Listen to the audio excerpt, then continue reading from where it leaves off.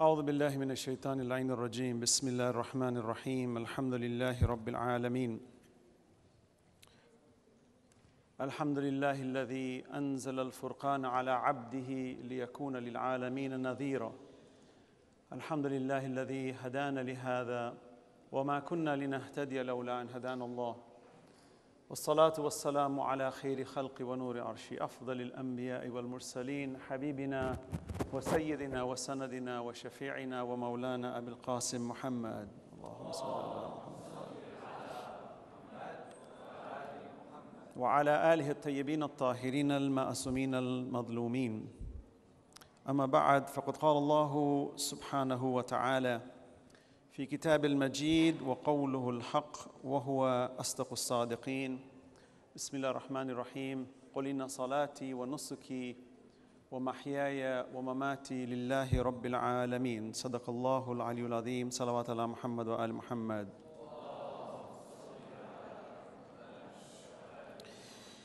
I begin in the name of Allah, the Beneficent, the Merciful.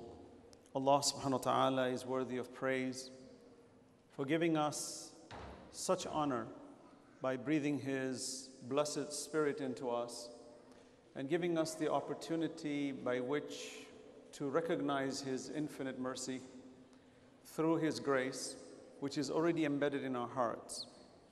So Allah subhanahu wa ta'ala actually starts us off on the right footing,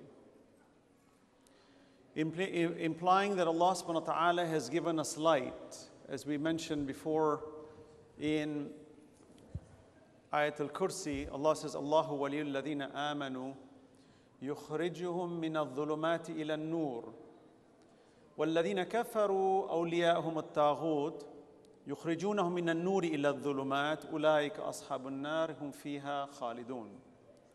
Here it's an interesting verse where Allah subhanahu wa ta'ala says Allah is the helper, the friend, the master of those Allah waliyul ladhina amanu, who believe in Him, yukhrijum min al-dhulumati ila al-nur. He takes them out of darkness into light. The interesting part is the second part. وَالَّذِينَ كَفَرُوا أَوْلِيَاهُمُ الطَّاغُوتِ. And those who disbelieve in Allah, whose masters, whose friends, whose helpers are the demigods, taghut, they يُخْرِجُونَهُم مِّنَ النُّورِ إِلَى الظُّلُمَاتِ. They taking them out of light into darkness. And Allah says, they are the inmates of fire who shall remain therein. Sallu ala Muhammad wa ala Muhammad.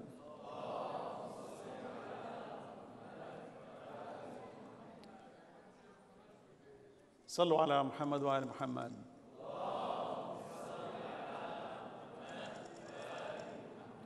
فذكر إن نفعت الذكرى سيذكر من يخشى. Reminding is beneficial.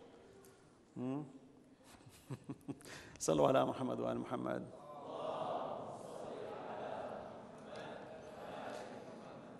Allah subhanahu wa ta'ala is showing us something very interesting in this verse, and I'm just going to touch on it very briefly. Thank you, my brother. Thank you. Very briefly, from the basic perspective that Allah has started us off with His light. Don't forget that. Our soul, the Spirit of Allah resides in all of us.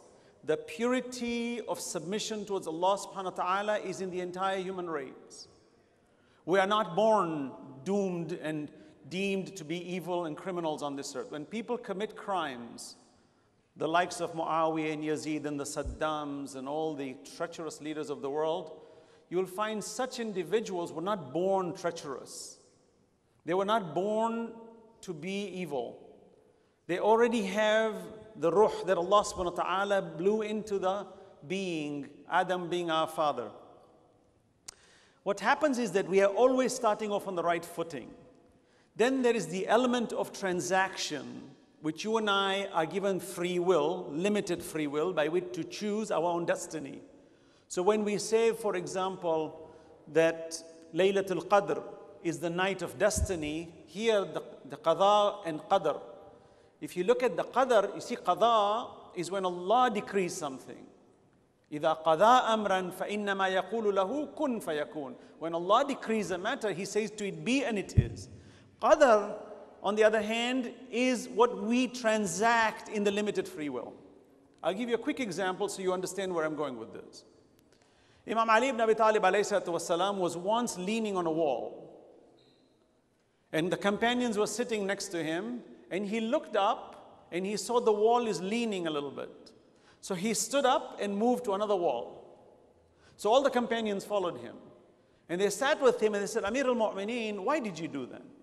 He said, I moved from one destiny to another. So they asked him, what do you mean?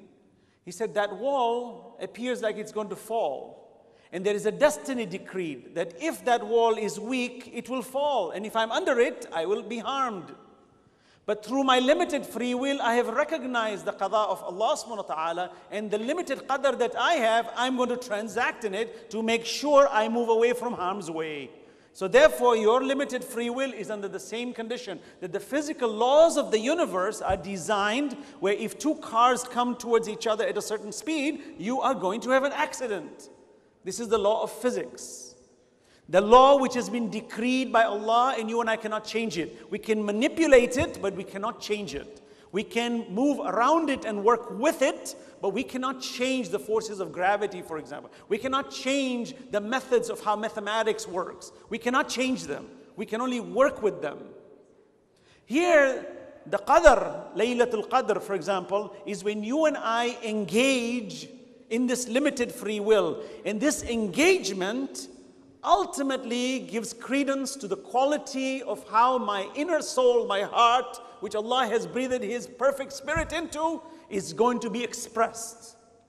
So the beauty of the human race is that if you and I keep away from haram, out of the ahkam al-khamsa, the 5 laws of Allah subhanahu wa ta'ala, wajib, haram, makruh, mustahab, and mubah, you will find that the most important two are wajib and haram. Of the two, the most important is the haram. If you and I can keep away from the haram, something natural in my ethos, in my fitra as we call it, is going to come out, and I will naturally gravitate towards the good. I don't have to struggle hard to be good then, because I'm already created good. الَّذِي أَحْسَنَ كُلَّ شَيْءٍ خَلَقَ. Allah creates everything good. Everything God creates is good. Its start is good. It's when mankind, through their limited free will, willfully rejects the mercy of Allah, that what happens is our soul, nafs, which has a tendency of ammaratun bis-su, as Yusuf alayhi salam says, Inna nafsa ammaratun bis-su. You see? Illa ma rahima rabbi.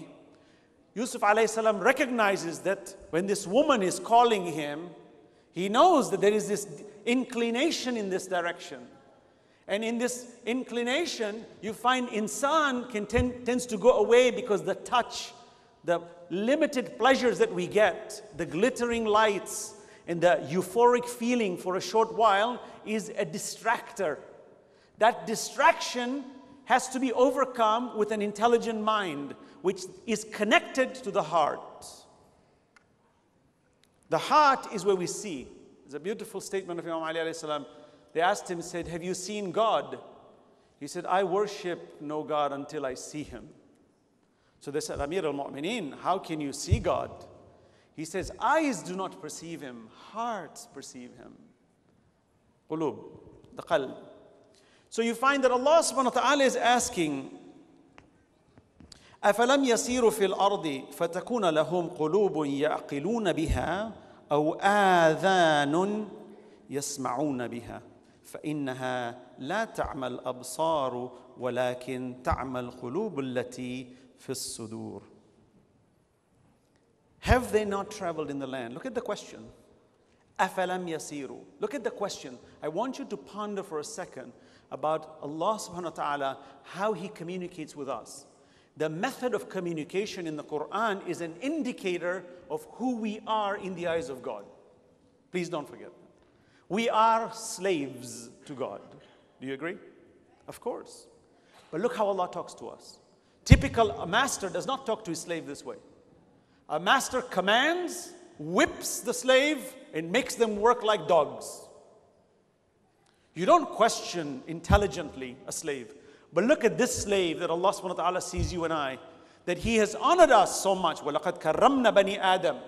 That He honored the children of Adam such that He breathed His own spirit into it, commanded the angels to bow to Him. Because Allah says what possesses in you is so powerful that if you understand its value, you will not commit a single sin on earth.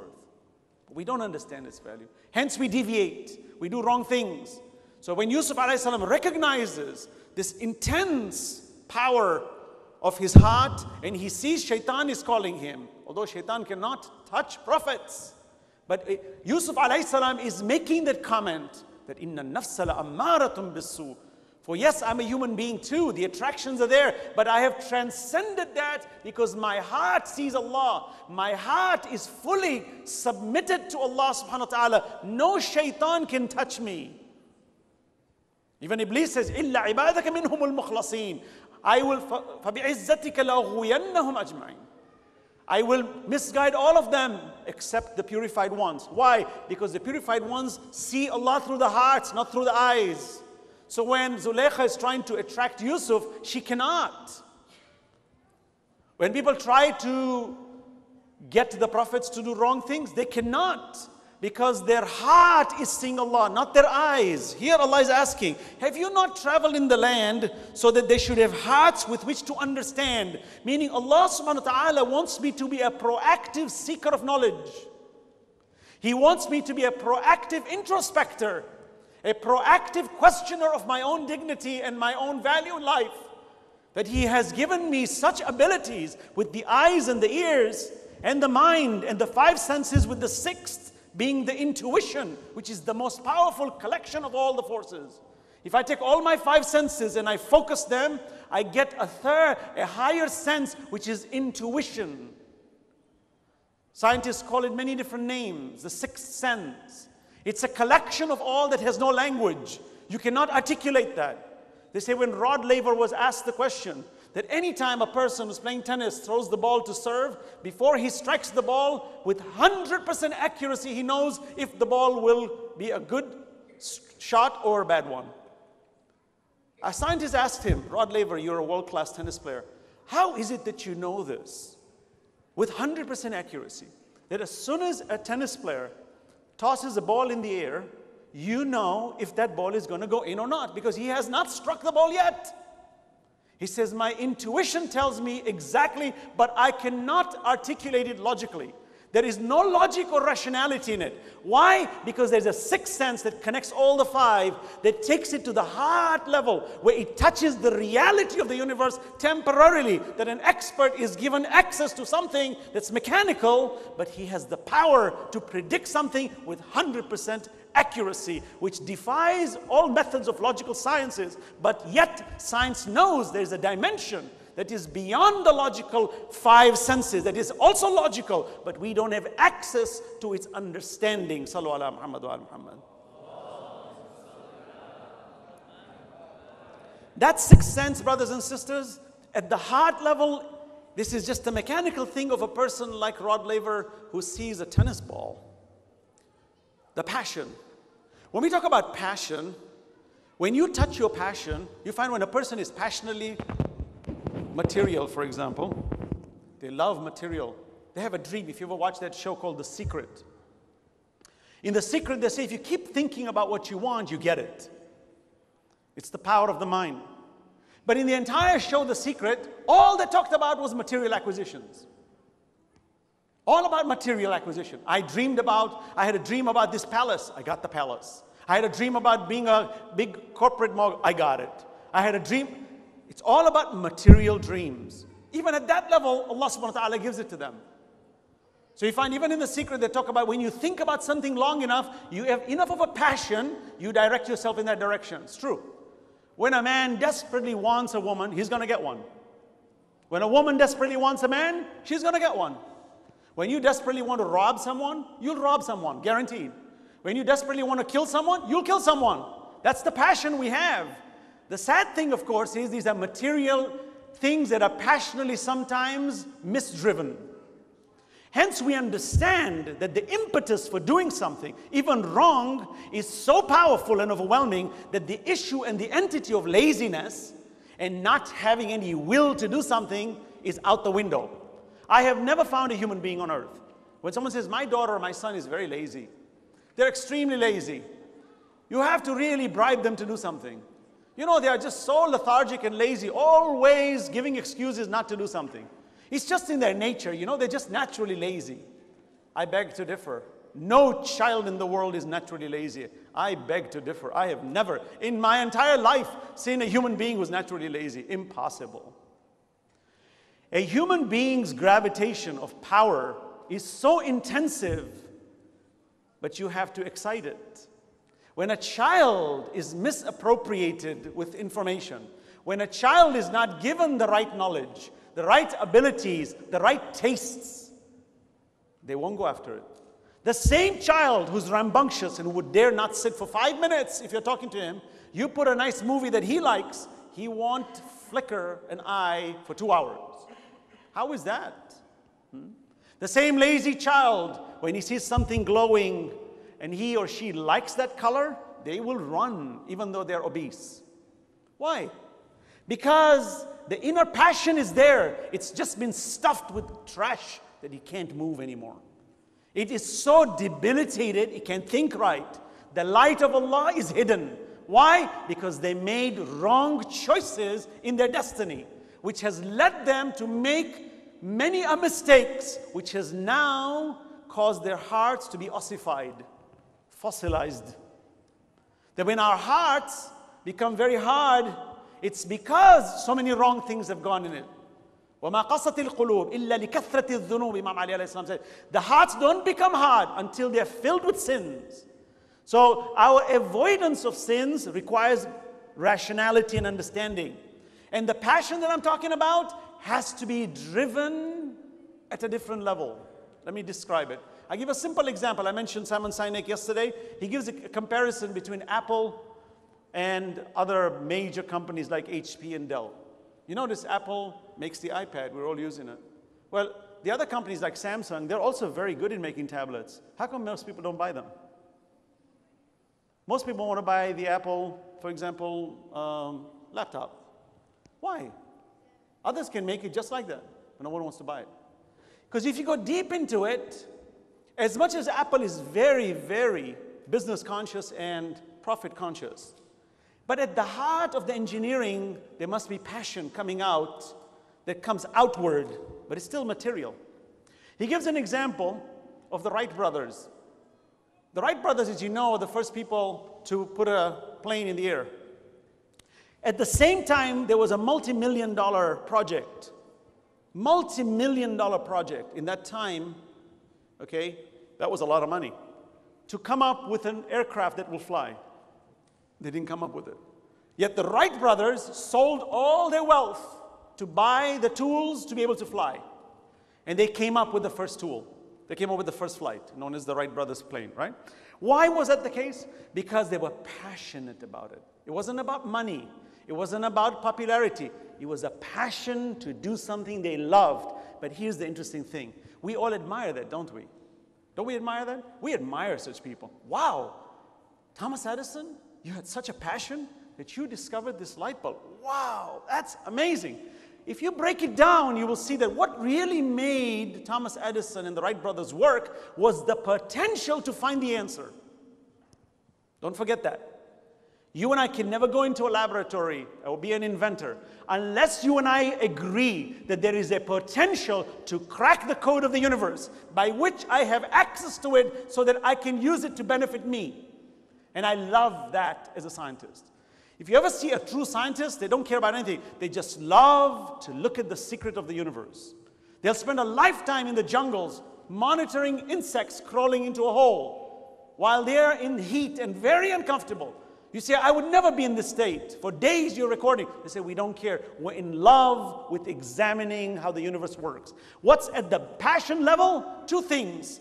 The love for the thing and the potential to crack it. If there was no potential, you lose the passion. If I'm going into the lab and I know no matter how many experiments I do, I will not crack the code, I will lose my desire to do it.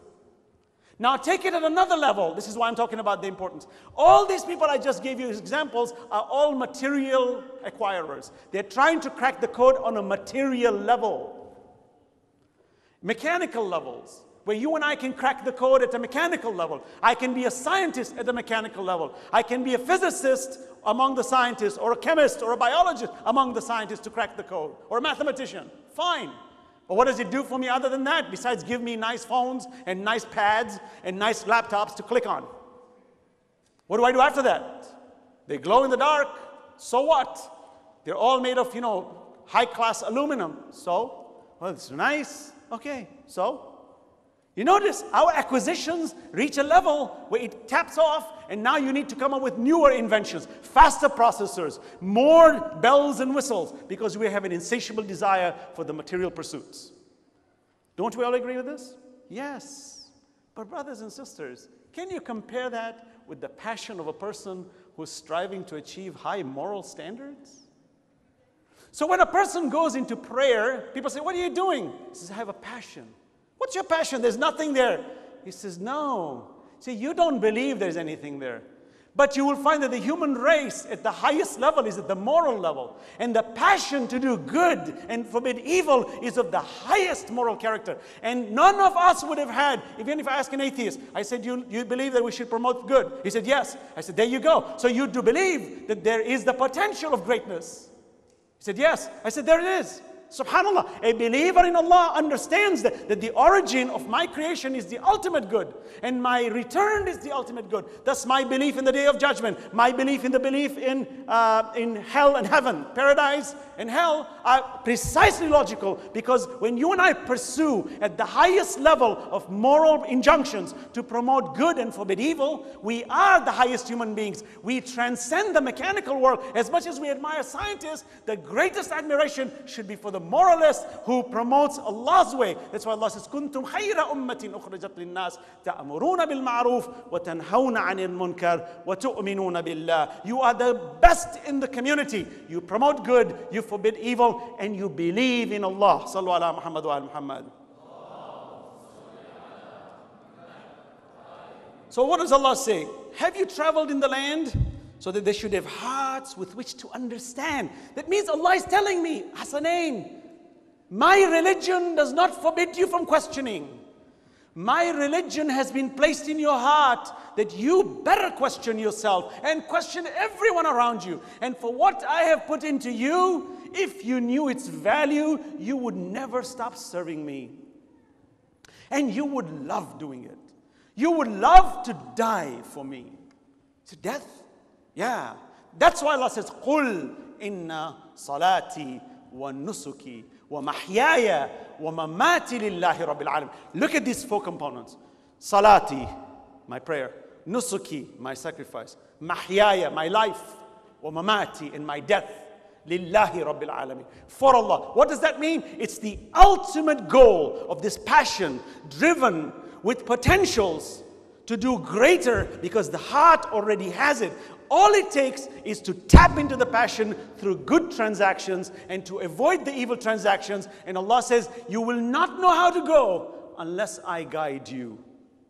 So there's another component of the heart. As much as all of us have this intuition that evil is bad, good promotions are ultimate.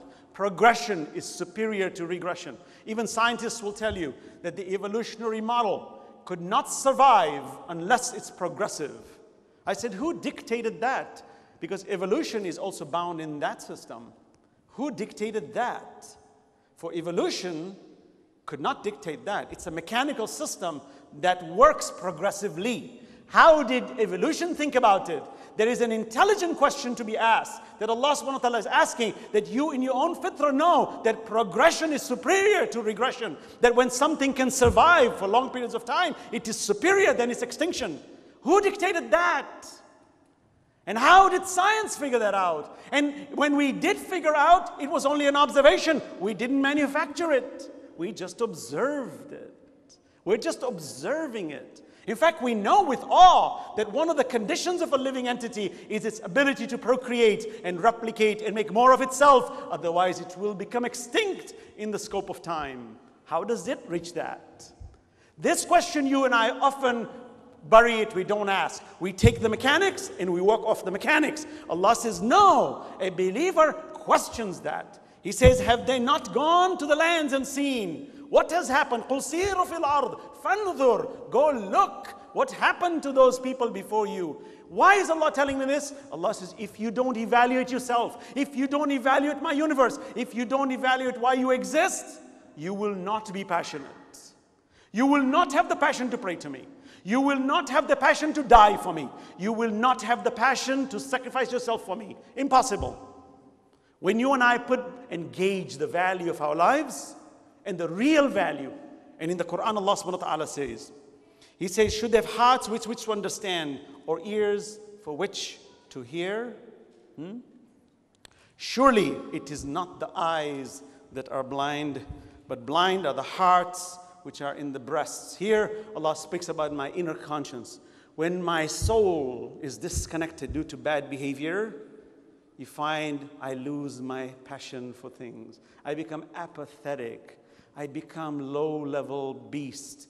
I become passionate in the sexual conduct, in the material sense, and I start going for my animal passions.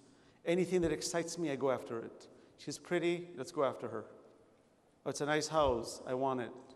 He's richer, I want to be richer. It's all material, it's all surface, no depth. Such individuals are dangerous. Today, what's happening in the world, if you examine, last night I was watching a video that's gone viral about what's happening in Syria. They're claiming to be people fighting for their rights. These are not people fighting for their rights. These are animals. The ones who are fighting in Syria are not freedom fighters. These are not local Syrians. These are paid vigilantes to go and kill and cause chaos in the world. Did you see the video yesterday? They took this man, they threw him from a building, and then they took another man, they threw him on the floor. They couldn't stop shooting him. Machine guns. They kept shooting him, shooting him, shooting. The man's dead. They're kicking him, shooting him. I said, why is the person doing this? Because they have lost connection with Allah. فِي قُلُوبِهِمْ مَرَضٌ فَزَادَهُمُ اللَّهُ مَرَضًا. Allah subhanahu wa ta'ala says, hell is their abode. أُولَٰئِكَ أَصْحَابُ النَّارِ هُمْ فِيهَا خَالِدُونَ. When you want to ask the question, why is hell there? Why, in this mercy of God, did God create hell? Examine the potential of mankind's elevation to the highest level of paradise. Allah says, your trial dictates the existence of hell by your own misdeeds. Allah subhanahu wa ta'ala guides us. So in Ayat al-Kursi, when Allah says that light, which He takes the believers towards it, that light is already there. Allahu waliyul ladina amanu yukhrijuhum min adh-dhulumati ila an-nur. It means through Quran, through Rasulullah, through my consciousness, through A'immah, through all the signs of Allah, the Kaaba. You look at, for example, Safa and Marwa, Sha'air Allah. These are signs of Allah. Allah says, through these, I take you to the light. See? Furqan. The Quran is a Furqan. Alhamdulillah, alladhi anzala al-Furqan ala abdihi liyakuna lil'alamina nadhira. Nadhira means to show it clearly, to guide it to the light. We already have the light. It's the action and the transaction by which you and I perform which will open up this light. But how do you and I reach the transaction level? That's the key question. But before I go here, first notice what Allah is saying in this Surah Al-Hajj 46. He says, have you not traveled? Why? Allah says, use your mind. Use your integrity.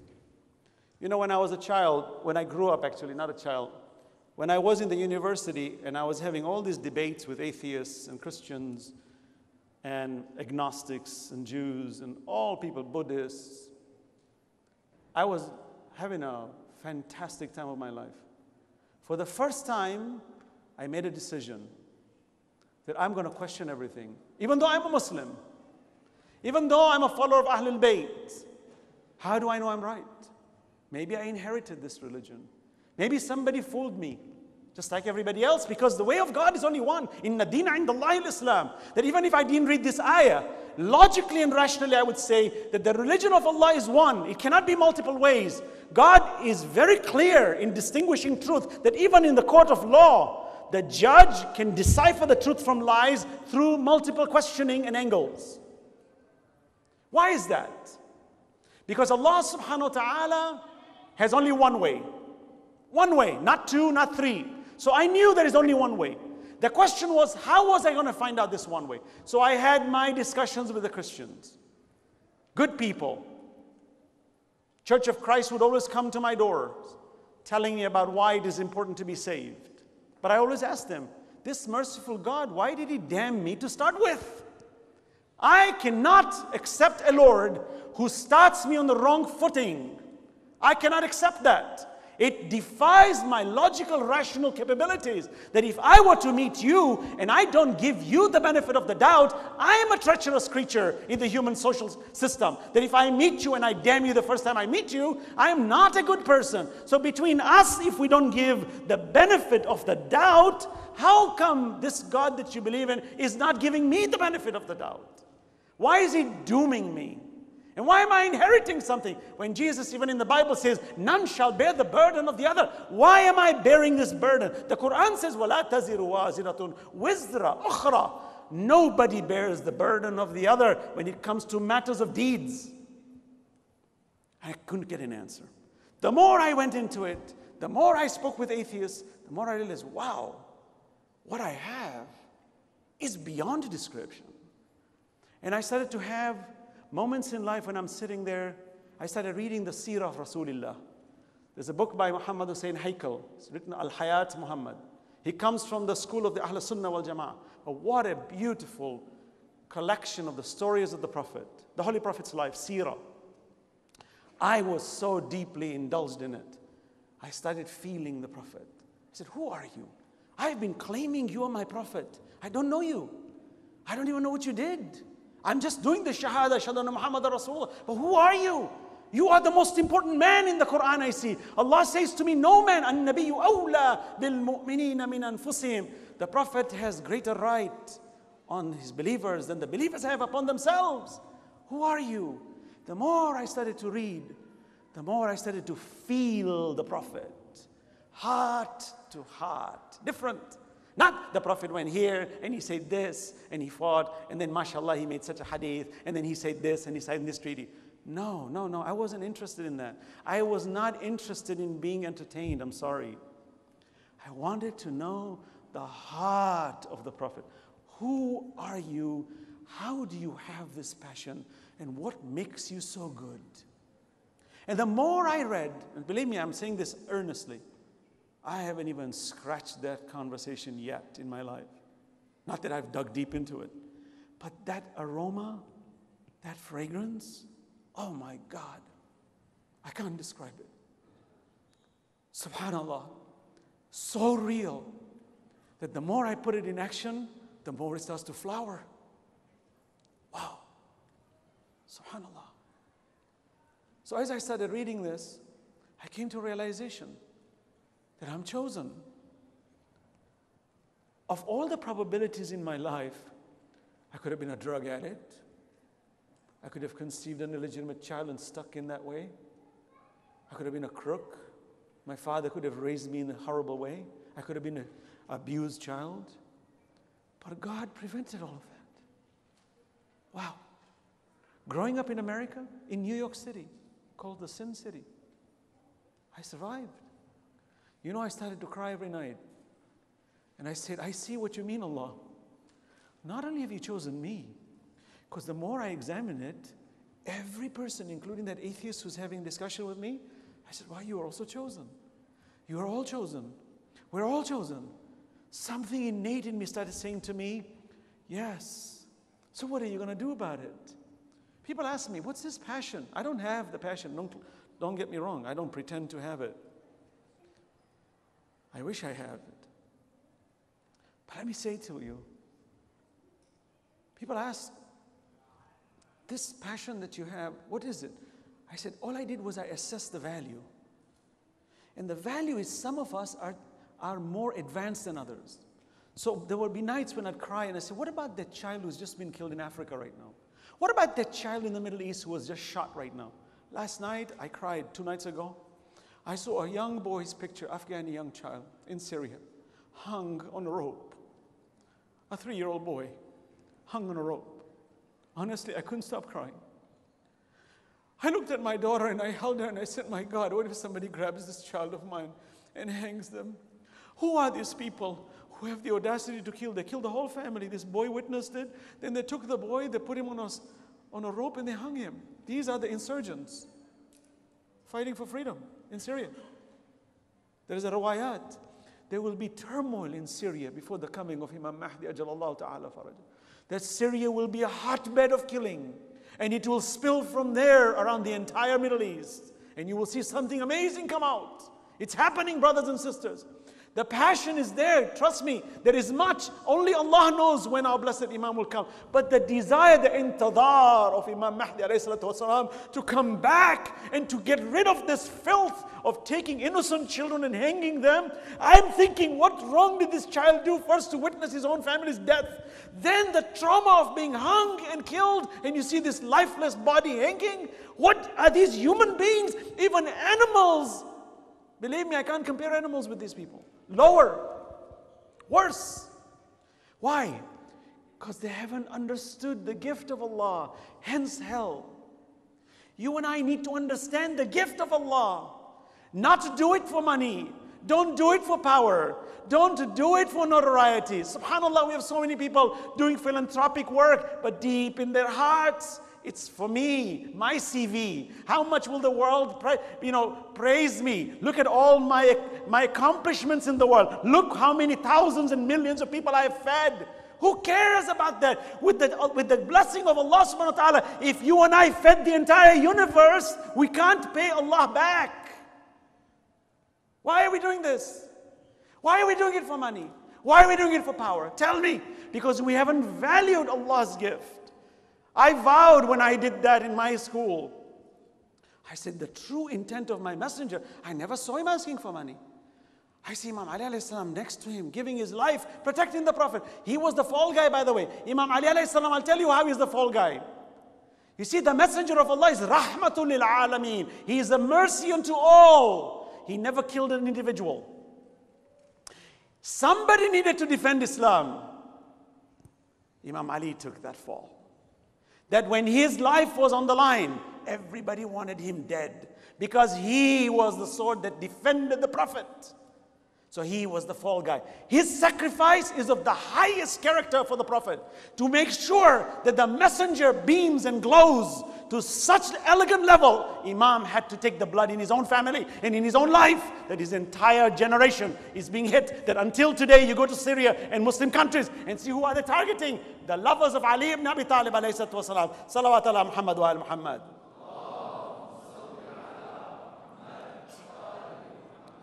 Today, brothers and sisters, we must evaluate. Somebody asked me, how do I get this passion?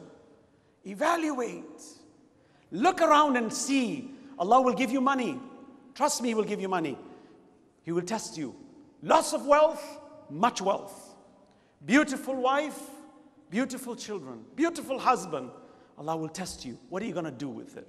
I'll give you eloquence in speech. I'll give you strength. I'll give you beauty. I'll give you wealth. What are you going to do with it? If you are foolish to think that that's what's going to give you credibility, you are a fool. When you examine the value of this world, when Allah says, Al-Mal wal-Banun, Zinatul Hayatid Dunya, Wal-Baqiyatu Salihat, Khayrun inda Rabbika Thawaban, wa Khayrun Amala. Allah is telling me very clearly, if you understand this value, and what I have chosen you for, and I have given you access to something others have not gotten. So I used to cry, how come the child is dying, but I am chosen? How come everybody didn't get it? In the heart of hearts, I asked this question to the Messenger of Allah, to the Holy Prophet, the Quran, the Aimah. And Allah answers, He says, we choose some of others. Not because the ones who have not been chosen have been deprived. No, they are under trial, and in this free will world, since you are head of the pack, are you looking behind to help? Or are you selfish and arrogant and moving alone? So when I realize, wait, I see what it is. See, the world has all been given the chance to do good.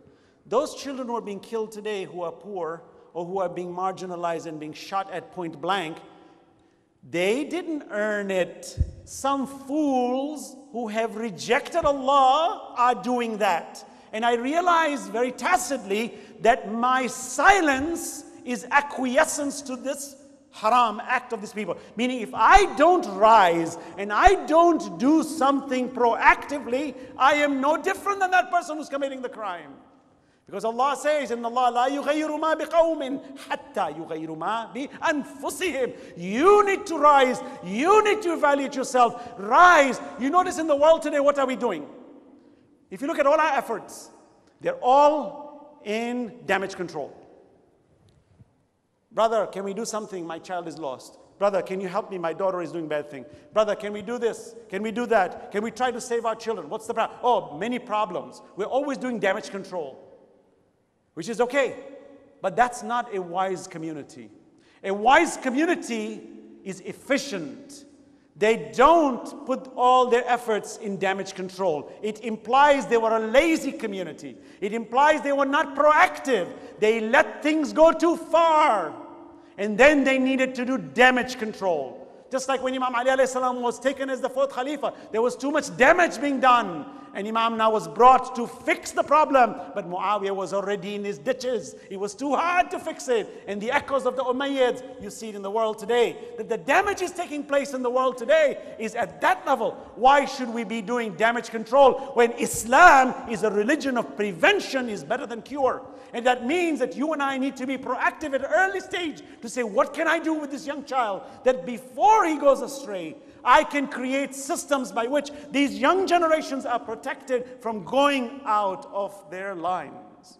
So when I came back from my university, I thanked Allah and I prayed to Him and I said, I don't know what to do. As much as I've read about my messenger, as much as I am intrigued by the beauty of Islam, and the more I indulge in such conversations, I deconstructed my whole religion and I reconstructed it systematically on every question. And I don't claim to have answers to all, but the fundamental pieces, it is so clear. It is night and day. Sometimes it's absurdly clear. Absurd here with care, with the word when I say, meaning it is too clear. So when I took that stance, I realized one thing very interesting. I said, our obligation in deen is to articulate the simplicity of the message, not the complexity. Allah on Judgment Day will question us about the sincerity of realization at this level. Nothing more. Look in the mirror, look at your eyebrows, look at your nose, and see how valuable am I. Take your child, caress their hair, and say, what's the value of this hair?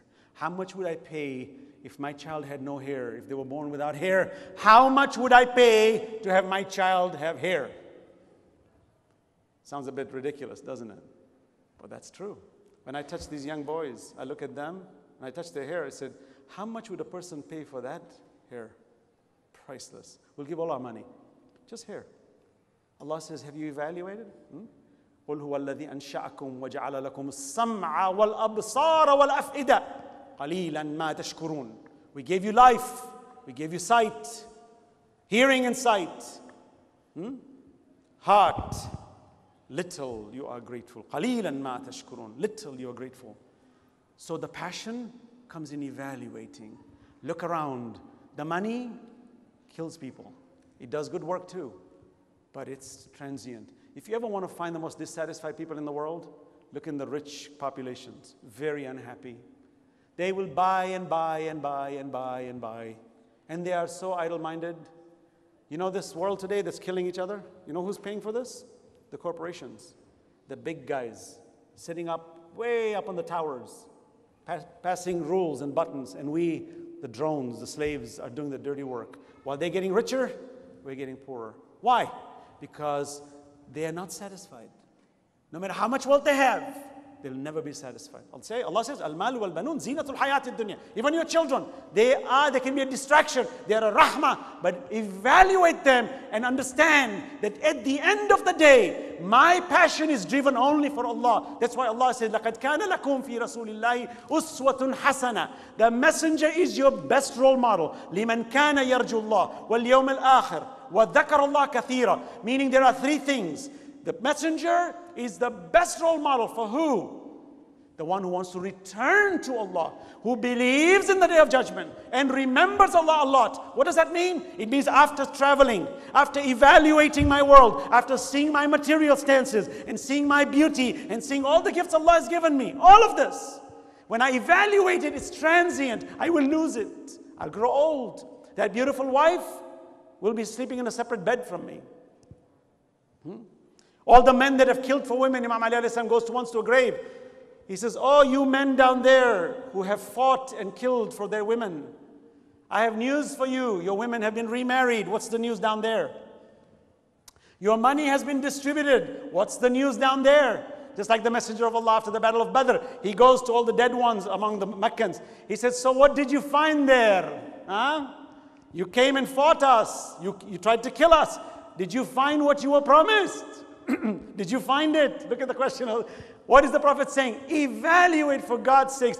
Don't be fooled. يا أيها الناس اتقوا ربكم واخشوا يوما لا يجزي والد عن ولده ولا مولود هو جاز عن والده شيئا إن وعد الله حق فلا تغرنكم الحياة الدنيا ولا تغرنكم بالله الغرور.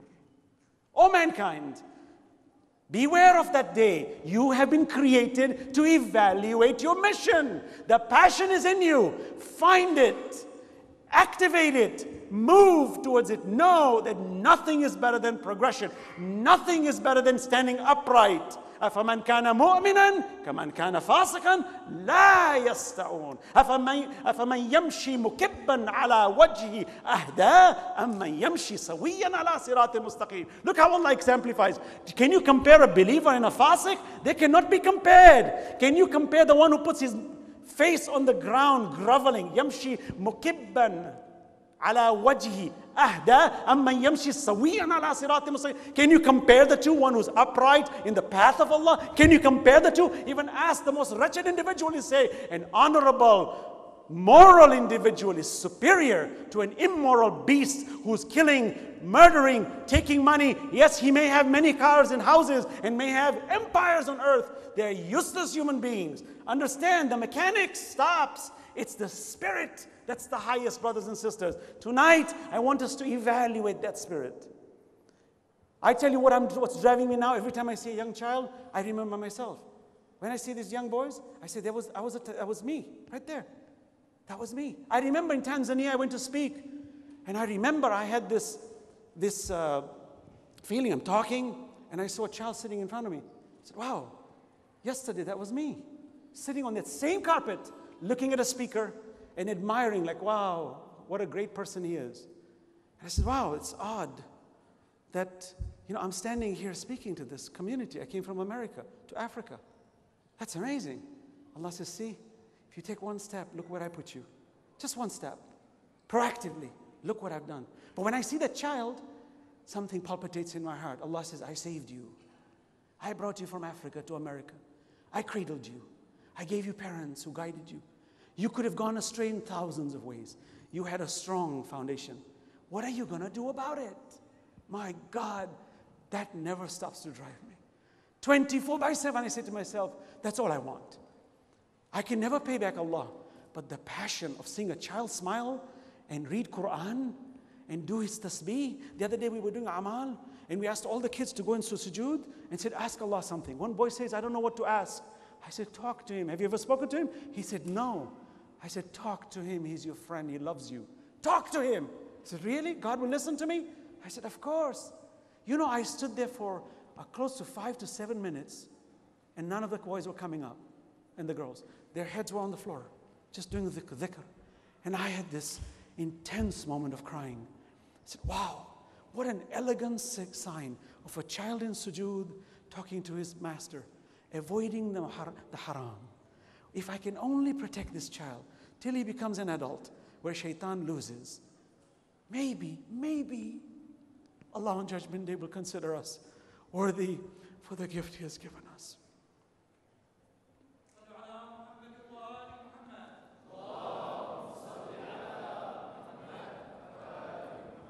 Sorry for taking more of your time. May Allah bless you. We'll end with a dua, inshallah.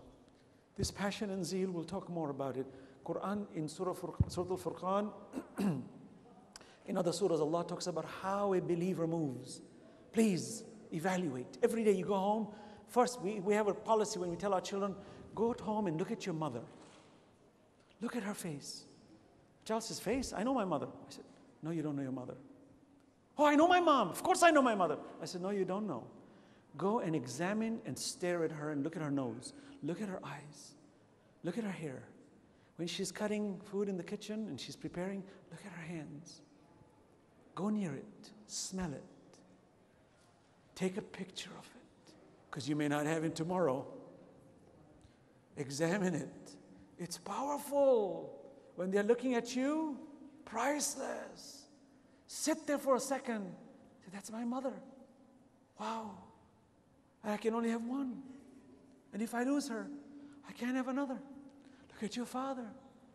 Feel it. Touch it. Be with them. Hug them. Appreciate them. Those of us who have children, caress them. Kiss them. Guide them. Teach them. Don't hit them. Don't harm them. They're all ni'mah. They're all gifts of God. Measure it. And then say to God, wow. God, how can I not be passionate towards you? How can I not want to die for you?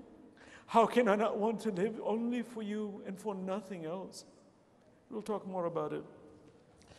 بسم الله الرحمن الرحيم اللهم أدخل على أهل القبور السرور اللهم أغني كل فقير اللهم أشبع كل جائع اللهم اكس كل عريان اللهم اقض دين كل مدين اللهم فرج عن كل مكروب اللهم رد كل غريب اللهم فك كل أسير اللهم أصلح كل فاسد من أمور المسلمين اللهم اشف كل مريض اللهم سد فقرنا بغناك اللهم غير سوء حالنا بحسن حالك اللهم اقض عنا الدين وأغننا من الفقر إنك على كل شيء قدير. My brothers and sisters, thank you very much for being so kind and keeping this crowd so attentive. I really appreciate it. Wassalamu alaikum jami'an wa rahmatullahi wa barakatuh.